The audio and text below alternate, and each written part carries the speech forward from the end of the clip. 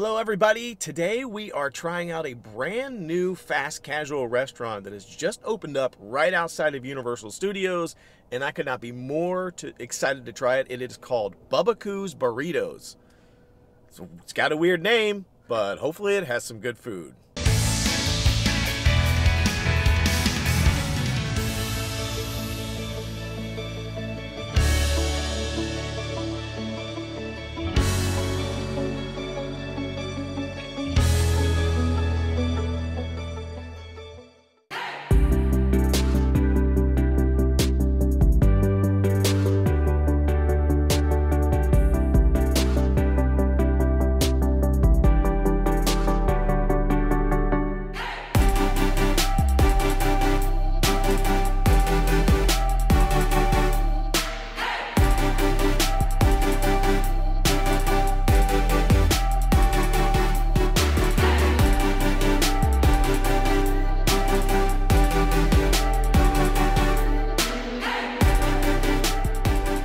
We are headed over to BUBBAKOO'S Burritos.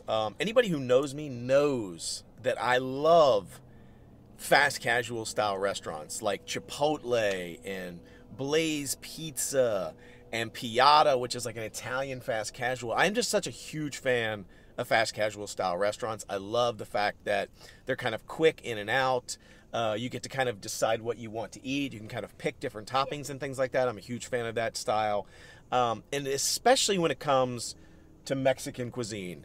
Mexican, Tex-Mex, anything in that vein, I am a huge fan. Chipotle, Qdoba, Moe's, Burrito Joe's, Taco Bus. I mean, they're all just so exciting.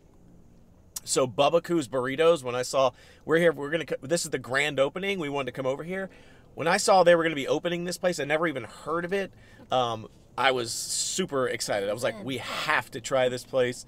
I love, Mexican cuisine when it comes to fast casual, like burritos and burrito bowls and tacos and things. I'm just kind of a sucker for. Are you excited? She's not like a huge excited as him, but I'm like, okay. Yeah, I'm super pumped. And I looked at the menu ahead of time online to kind of see what they had, and it looks like they have some really interesting food choices, like different proteins and things that you don't find at some of the other places. So it seems like it's going to be maybe a little bit closer to Taco Bus than like a Qdoba or Chipotle, but we'll find out. I don't know. Let's check it out. I can't wait to try it because, first of all, I'm starved. Second of all, I'm ready for some sort of burrito or burrito bowl. They actually had a menu that I could hold and take a look at, so that was great because I could actually look at it in line. It was kind of hard to see the screen from the back of the line. So very similar to Chipotle, Qdoba, Moe's, etc. It looks like you start out with choosing your entree. So like a burrito or a bowl, quesadillo, tacos, nachos. They have a taco salad and a chiwawa.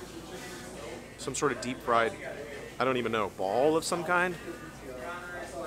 Then you choose your protein, but they have the standard proteins like chicken and steak, but they have some really cool, unusual ones like buffalo crispy chicken and mango habanero grilled chicken, and then they also have some premium toppings over here like the hibachi steak shrimp. They have a sweet chili shrimp, chicken bacon sriracha ranch, and then they have some supreme options, which is like steak and shrimp or double. And then you have different toppings you can put in it, so like brown rice, white rice, sort of the standard fare there. Chips and salsa is extra, and it's about $2.50 for the chips and salsa. They also have guacamole. And then they have, oddly enough, they have tater tots and curly fries of different variety. And then they have a few starters like buffalo cauliflower, which is weird, and boneless wings. All that stuff, like the fries and the wings and stuff, sound off-brand. It's odd. And then desserts. And then they have some kids' meals. So we're going to take a look here. I don't know what we're going to get. All right, first impressions. Very similar to Chipotle. It has sort of the standard line, and you can kind of pick your items. But a couple of things. She did notice that they have a menu. What was it called? A student meal menu? Student meal menu. So they have a kids menu. $8. I can't read from here what's on it. Yeah, they have a kids meals menu and then also a student menu. So for I don't know, teens or college age students. And yeah, it's for anybody in school, college. Yeah. school age, like kids under the age of 18 that are in school, that's $8, and then they have a kids meal for $6. Yeah, and the student meal is $8, and it looks like it's like a little bit larger than the kids meal. It's kind of like in the middle between like maybe a full size meal, but it looks like it comes with a drink. It's not on the menu that I just had, but it's up on the screen. So yeah, but also really interesting, all the different topping choices that you can choose from, and they also have a bunch of signature sauces that are not on the menu anywhere. I couldn't find them on the menu anywhere, but there's a sticker up there on the glass when you go to order that has all these different sauces. So they had like a Nashville Hot and a Sriracha and like a buffalo sauce and a sweet chili sauce and a garlic parm sauce. So like a bunch of different sauces that you can. Buffalo sauce? I didn't get it. I told her that they had a buffalo sauce. I told you that in line. Oh, I didn't hear you. Yeah. So they have a bunch of different sauces that you can then dump. I guess there's like squeeze bottles, and they can dump them on your dish. So About to go get the buffalo. there you have it. She really will. She'll probably go get No, it. I really am. Okay, she's back. She got her buffalo sauce. Overall, I feel like the vibe of the place is kind of cool. I like the lime green color and the black with all the like graffiti type art and everything everywhere. It's very clean. It's got a lot of the like metal machine look to it. I dig the vibe. I feel like the vibe is cool. I do wish there was outdoor seating. There's space out there for outdoor seating, but there's no outdoor seating. I don't know if they're not allowed, or maybe they'll add it later. I don't know, but right now there's no outdoor seating, and it's not very big in here, so there's not a ton of indoor seating. It's not very big behind the counter either, so everybody's like stepping all over each other, and they're like really crowded up there. It's very crowded up there. So it seems chaotic. It feels a little chaotic. Yeah. My other first impression is that it's extremely expensive here. Yeah. I had to pay $1 for fajitas. I didn't know that. I wouldn't. Yeah, like I'm trying to compare it to like if I compare it to like maybe a Chipotle, I feel like it's almost like double the price Yeah. of Chipotle. I think it's The fajitas look delicious, but if I come back, I'm not gonna get those at all. it feels a little bit more to me like this is like similar to Moe's as far as like price, because Moe's is a little bit more expensive, but Moe's gives you like you get chips and salsa with your food. They also have Moe Mondays where you get a drink and everything included. And it's only like $8 or $9. I mean, so I ordered the hibachi shrimp bowl. I mean, it's pretty good size. I'd say it's about the same size as like Chipotle or Moe's or Taco Bus. And I got the shrimp, and it was $11.99 for just the bowl, and then it was $1 extra for the fajitas. That's a lot. So it's $12.99 for the bowl and fajitas, and it doesn't come with any chips. So I had to buy the chips and salsa separately, which was another $2.50, and then also the drink separately. So overall, we both got a bowl. We both got fajitas. She got the grilled chicken. I'm gonna show yours. Here's what she got. This is sort of the grilled chicken bowl with a bunch of different toppings. I'll let you tell them what's in that. So the two bowls with fajitas, chips and salsa, 2 drinks was $35. That's a lot. That's a lot. Like that's pretty expensive. Yeah. That's like a sit-down restaurant price. That's not fast casual price. That's like sit-down, nice restaurant price. Almost, quite honestly, like Disney quick service price. Like I'm pretty sure that there's a place in Animal Kingdom that has like a ribs and chicken bowl called in Harambe Market. I think it's cheaper than this. It's $12.99. Yeah, it's $12.99 plus the drinks. I mean, you don't get chips and salsa, but like it's basically like this similar price, and that's at Disney. So it's pretty expensive here. Now we'll find out if the quality of the food is good or not, because for the price, it should be a lot better quality than what you get at some of the other places. It looks like it is. So I got white rice, shrimp. So the hibachi shrimp, they had a sweet chili shrimp as well. I just went with hibachi shrimp. Fajitas, pico, sour cream, cheese, lettuce, that kind of stuff. So tell them what you have in your bowl. What did you get? I got white rice because the white rice looked a little more al dente than the brown I typically get. It looked a little bit more mushy. I'm sure it was fine, but I got white. And I got the grilled chicken. I asked about the shredded chicken, but the shredded chicken is in a lot of juices, and I am not into juicy meat, but if you are, get the shredded chicken. So I got the grilled chicken, like hummus or whatever. The fajita they look so good. Kind of reminds me of Qdoba's. Qdoba fajitas. But I love Qdoba's. They're like fajitas, but they crispier. come with your meal at Qdoba. Yeah. $1 more here. I got pickled jalapenos. They also have regular jalapenos. I did not get that. Corn. I got hot salsa on the side, onions, and cilantro. Yeah, at Qdoba you also get queso and guac included in your price. All that stuff's extra here. So you like, there's a lot of like, even the base price is expensive, and then there's a lot of extras that they will nail you for that you get free at other places. Like some of those are more expensive, like you have to pay extra for like guac at Chipotle, but the base price is a lot lower. Yeah. And then we got chips and salsa. And I think most people have probably eaten at Qdoba or Chipotle or these other restaurants for the salsa. And they're pretty decent sized things of salsa that you get with it. Look at the salsa that I got. Look at this. How much was that? This little tiny, it's not even filled up all the way. It's like a really tiny little salsa. This was $2.50 for the chips and the salsa. Chips was $2 and the salsa was 50 cents. So, again, it's pretty expensive. All right, let's try it. So, I took a few bites. The chicken has a good flavor. It does. And the texture of it's pretty good so far that I've seen, because you know I'm picky. I just tried your chicken. Go ahead. And the rice has no flavor at all. It's fine, but it just doesn't have any flavor. Like there's no like lime or lemon or anything on it like there's at Chipotle. And even Qdoba's rice is better.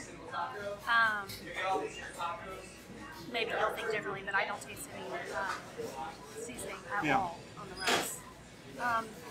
But I like all the toppings. The toppings I feel like look more fresh here than they do at like Chipotle or whatever. But remind me similar to Qdoba. So, I don't know. So far, I like it, but I don't think it has that much flavor. So. Yeah. But I'm going to put buffalo on mine in a minute. I just tried her chicken and I didn't like it that much. It's more Mexican-y, isn't it? And that's why you don't like the it. chicken here definitely tastes more like chili powder. So I like the like cilantro, lime type flavor for the chicken. But it tastes more like, you know, like Mexican ground beef, like that flavoring. It does. And I don't like the texture of the chicken. I don't think it's good. It's okay. It's I don't like not freaking me out, so it's okay. I don't think it's nearly as good as other places. But I will say I agree the rice doesn't have a ton of flavor. I think all the toppings do look pretty fresh though. I feel like it is like fresher. I do like the fact that I can get shrimp here. I think that's a nice touch. I think there's not a lot of places that offer shrimp. That being said, the shrimp that I tried was okay. They're pretty small. They're not like larger shrimp.